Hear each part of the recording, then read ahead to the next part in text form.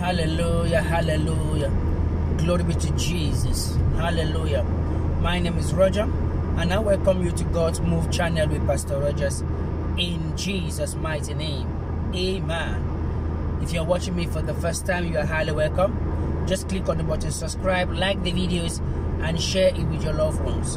And God will bless you mightily. Do not forget to subscribe. Hallelujah.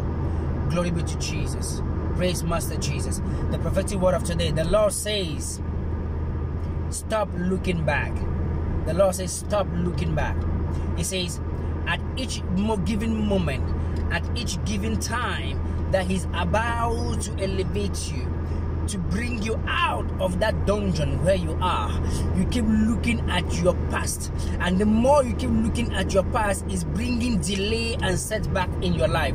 He said the more you keep looking at your past, looking at your past is not a bad thing, but rather looking at your past should be a motivation for you to push forward so as to achieve that which you desire to become. But most of us, we are looking back in looking at your past to draw conclusion in our lives that tomorrow will not be better.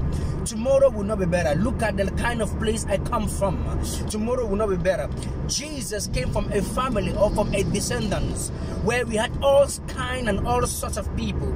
Every kind of thing that you could ever imagine was happening in that generation, in that family, but He came out of it and made the difference. He came out of it and created an impact. Do not look at your past, for your past will not determine your future. However, we serve a God that do not depend on your past to predict your tomorrow. We serve a God that do not look at your past to bless your tomorrow, to elevate you.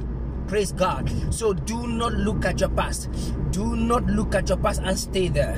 Looking at your past should be a motivation for you to strive forward.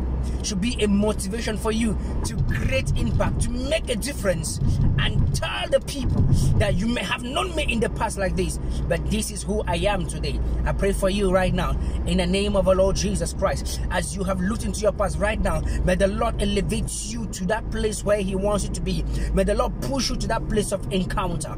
In the name of Jesus, you are blessed and you are favored. In the name of Jesus Christ, no weapon fashioned against you will ever prosper. In the mighty name of Jesus Christ, you are blessed, you are favored, and you are lifted. In Jesus' mighty name, amen. Stay blessed and God bless you. Shalom.